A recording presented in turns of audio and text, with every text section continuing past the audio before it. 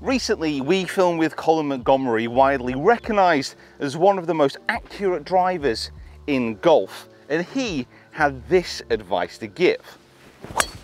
But it's, yeah, I mean, the finish was just natural. I wanted to elongate the hitting area. So the flatter I became on the hitting area, the more rounded I became. So I thought, no, I want to continue this hitting area and keep the club on line longer, which meant, of course, I finished high. Thing that's not done now because it's a power game now. It's more, everyone's rounded for more power.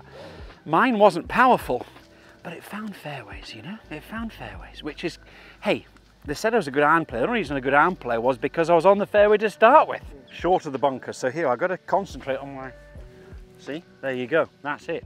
It's there, okay? Keep that longer hitting area. I've put myself under pressure here.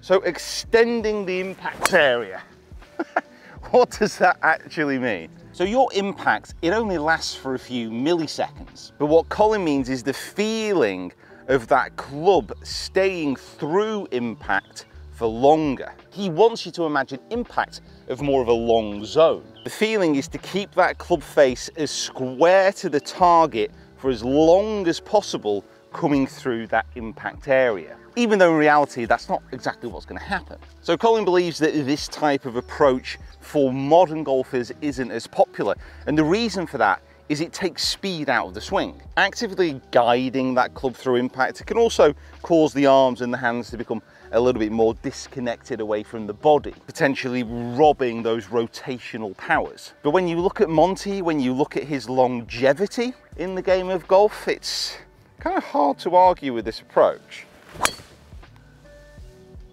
To practice this, set up a hitting zone. So I've done this with alignment sticks. I'm going to make sure the ball position is obviously correct for the driver. I'm just going to practice getting the club head entering this zone, pointing down towards the target, so parallel to these alignment sticks, and just hold it in that zone for as long as possible. And then it's just a case of rinse, repeat.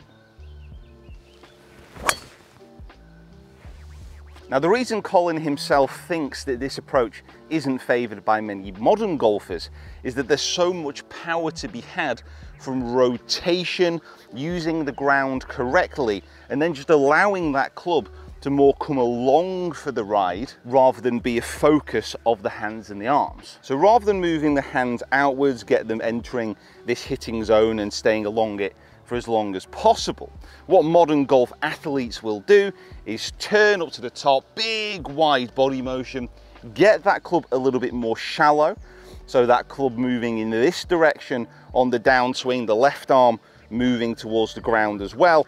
You can see here how the club's a little bit more inside the body. To square that club face up, the golfer turns, rotates, see how that club moves from the inside, hits up on the ball, and then the body continues to turn to that full finish. With this type of impact, as the body turns, the hands follow the body around and they actually exit impact a lot lower rather than Colin's approach, which sees that very high finish. The modern swing has a much lower, much more rounded look to it. So to practice this, 2 alignment sticks, one across the shoulders, one through the belt buckle. Place the ball position where it normally would be in your driver stance at the front. With the top alignment stick, we want to turn that 90 degrees away from the target, whilst allowing the hips to rotate to about half that amount. On the downswing, we want to be moving our pressure towards the front foot, so it almost feels like we drive down and left, and then we allow the left hip, and you can see via the alignment stick here, to rotate hard. That left leg straightens and it pulls the whole body along for the ride. And you can just see how much more kind of snap, how much more power is generated through that impact position. You could also imagine how that club coming into impact would just be swept along for the ride. And I know it's very much just anecdotal, we've not got the launch monitor out here, but visually, that's just gone further. I'm not going to tell you which of these approaches is correct. That's up to you to go away and experiment.